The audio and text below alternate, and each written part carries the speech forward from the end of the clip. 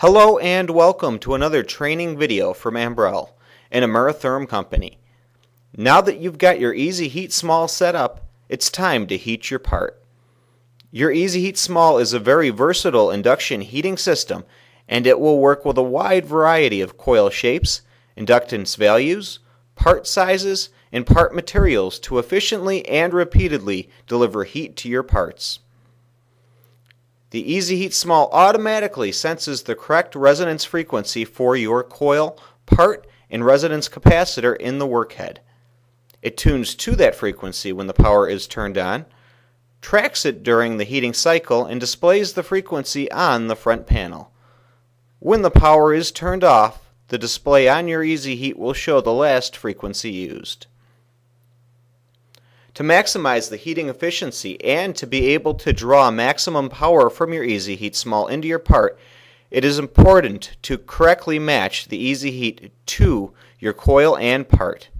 Your EASYHEAT has a workhead with one or two capacitors and a multi-tapped matching transformer. Correctly matching the EASYHEAT to your coil and part is achieved by selecting the correct tap on the transformer and by fitting the correct capacitor or capacitors to the workhead. Ambrell has supplied your EASYHEAT Small with the correct capacitors for your application, so you're unlikely to need to change capacitors unless you use the EASYHEAT for other heating applications. We will show you, however, how to change capacitors in this video, just in case you need to do so down the road. If you purchased a custom coil that was shipped with your EASYHEAT Small, the heat station has already been set to the correct tap at the factory. Just ensure that the tap number stated on your data sheet is the same as what is set on the heat station. We'll also show you how to adjust the tap in this video. Before we begin our demonstration, let's review the buttons that are on your EASYHEAT Small. The button on the left under the screen is the Start button. It's used to begin heating. The button just to the right of the Start button is the Stop button, which is used to end heating. The button that's central around the arrows is the Home button. The button to the left of the Home button is the Page button. The arrow buttons are used for navigation and setting the current level. Now let's get started by turning on the EASYHEAT Small.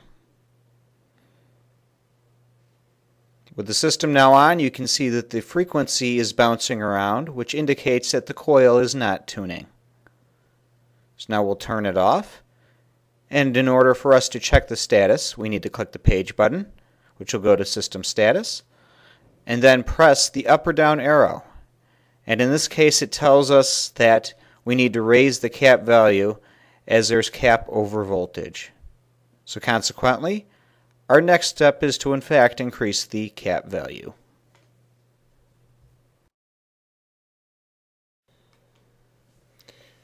Now, in order to change the caps, we need to remove the handle.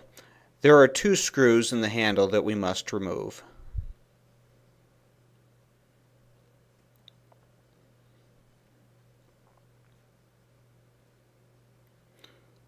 Alright, with the handle on the workhead removed, now we need to remove the cover.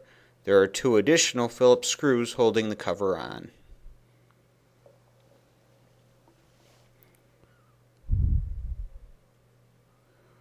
With the screws now removed, we can slide the cover off.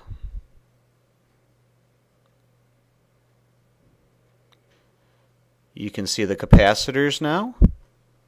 We need a 3/16 Allen to remove the capacitor.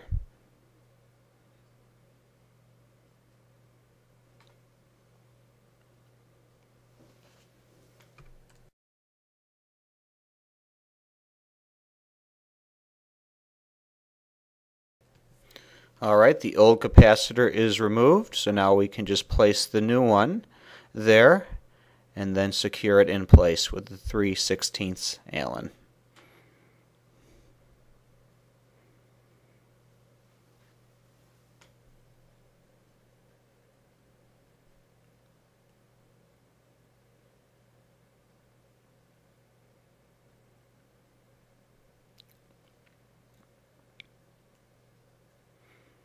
Alright, now we slide the cover back on.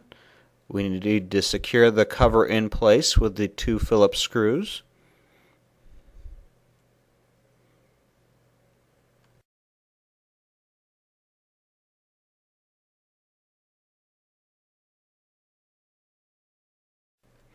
And finally, we just need to put the handle back in place and secure the 2 screws to secure the handle.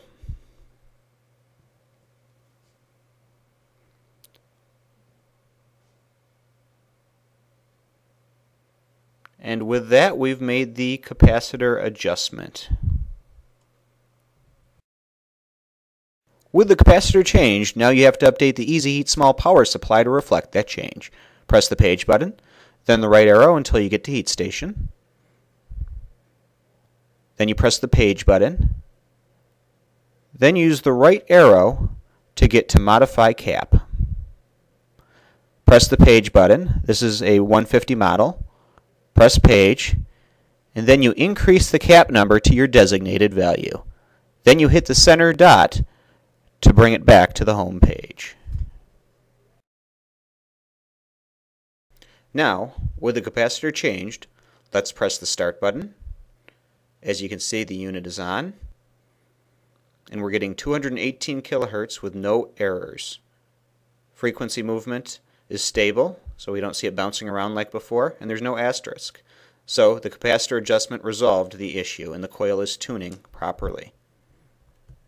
Now, let's learn how to identify when you need to adjust your tap. The power is on, as you can see, but we have an asterisk as we're only getting 66 amps. If we press the page button, it says we need to decrease the tap. So then, we need to press the page button, go to System Status, and if you press up or down, it will tell you your previous faults.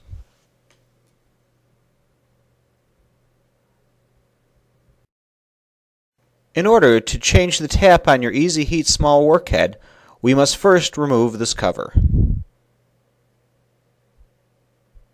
As you can see on the back of the workhead, we have the top left and bottom left pins attached, and that indicates that we are on tap 5 according to the 3x3 matrix that you see here on the screen. Now, based on the message we received from our EASYHEAT, and that was to decrease the tap, we'll go down to tap 3. As you can see in the matrix, it shows us what adjustment we need to make. So we need to loosen the screw. And then you'll see that we're just going to change the connection. So we'll be at tap 3, and then we'll tighten the screw.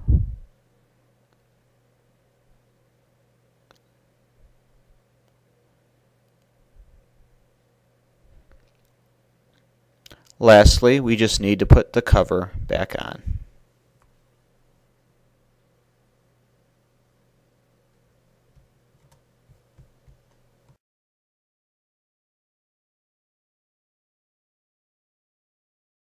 In order to change the tap on the heat station, we must press the page button, go to System Options, press the right arrow, and press the right arrow again. Then, to select, we press the page button. We want to modify tap.